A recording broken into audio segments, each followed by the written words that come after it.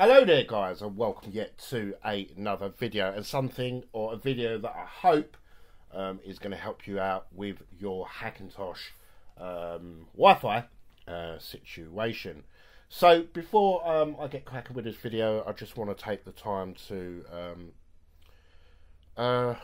send my heart and love to the people of Manchester.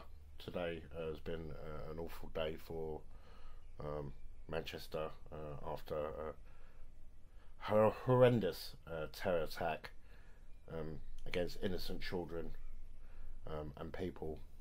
Just wanted to go out there basically and enjoy themselves. So yeah, I thought I'd just get that little bit out of the way. It's been quite an upsetting morning watching all the news about it, and quite a few times I had tears in my eyes about the situation, and yeah, it's just absolutely horrendous. So my heart just does go out to all the people in Manchester.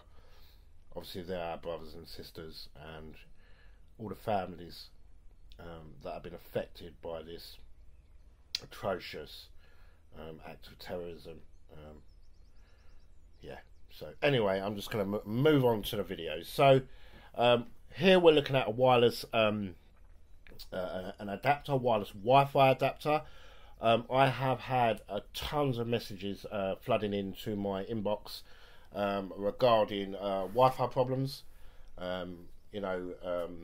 driver problems and installation problems. So I have found a product which I've got right here, which is going to literally solve all your problems. And it looks like Windows needs to do an update without telling me again. Windows 10 for you. Good job we're talking about Hackintosh, eh? So anyway, I'm going to try and explain to you guys why I feel that this is the best product on the market for Hackintosh and Wi-Fi. And we're going to do a little unboxing, and I'm just going to try and explain to you guys the difference between external and internal without trying to insult your intelligence. But this is obviously PC based as well, so this will work in any PC. Basically running Windows 7 all the way up to Windows 10.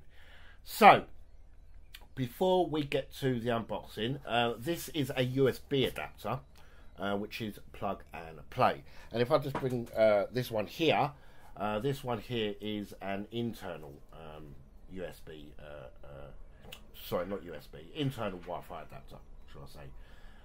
You're going to get a lot more problems in Hackintosh with these than you're going to get this. This is plug and play, so this should work literally straight away because there's no drivers needed. It just basically, you plug it in, it detects what sort of Wi-Fi network you have. It pre-installs the software itself, and then you're up and running. With this, when you install this into your Hackintosh, you have to go into multi-beast and try and match up the best drivers for the actual piece of hardware. It's exactly the same with audio. If you have an audio problem, for instance, with your Hackintosh, and you cannot get your audio working, a lot of people go out and they buy something like this, which is a very basic standard USB audio device, which goes in via USB, don't require no drivers, it's plug and play. You plug your speaker system into it, Hackintosh, you've got audio.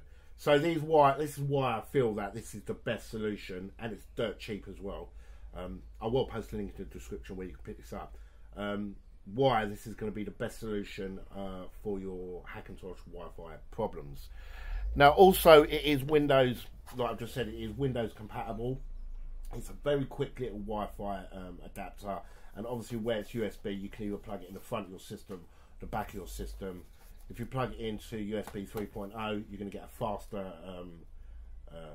read and write, shall I say, if that's the way you want to put it, and it's going to pick up your signal to your Wi-Fi even better, and the data from your hub is going to transfer to this even quicker.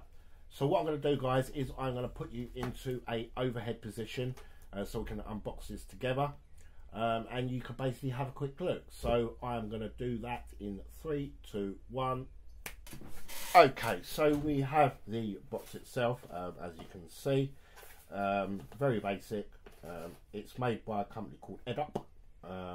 wireless 11 AC USB adapter, pretty standard. It's got all the specifications at the back here for what operating systems it supports, and obviously temperatures, support, the hardware version, so on and so on. So let's just dig right in and open this up. So this is 2.4G and 5.8G, so a quick little adapter as it is. So that's the box. I'm just going to put that to one side, and here you've got like a simple quick guide manual which tells you how to connect. Obviously, if you're using this on Windows, you may need to install drivers, and I'm talking Windows 7. Windows 8 and Windows 10 will normally pick this up straight away, which is great. And if you can't pick it up via Windows, they have provided you with a driver's disc as well. So I'm just going to put that to one side. We also have a little product book that shows you basically other products that you can get from the company, which is great. But what I like about this, like I've just said, it is USB, which makes it instantly accessible for Hackintosh. This is why this is so good. So here it is in the back there, we have the antenna there, and it's basically simply a little Wi-Fi USB connector there. So you just simply screw it on, if I can, and basically make sure it's nice and tight, plug it into your system, and you're away. So yeah, if you're using a Hackintosh, this is plug and play. There is an LED here, like a Wi-Fi signal here. I don't know if you can literally see that in focus, which literally lights up, and there it literally tells you the strength of your signal as well, which is pretty cool. So that is it. That is the best option if you want to get Wi-Fi on your Hackintosh, whether it's a standard desktop tower or a laptop, and you're having trouble doing that. Pick this little gadget up, plug it in, you're way to go. Not only that, it's pretty awesome because it's portable. You can just literally, I take my tower when I stay or I go to people's houses for a long period of time. If I stay with a family member, or I'm dog sitting, what I like to do is take my workstation with me. So it's great to be able to just unplug it, basically take this along with me, set my tower up to their monitor or their TV, plug this in, and my Hackintosh is up and running over their Wi-Fi network.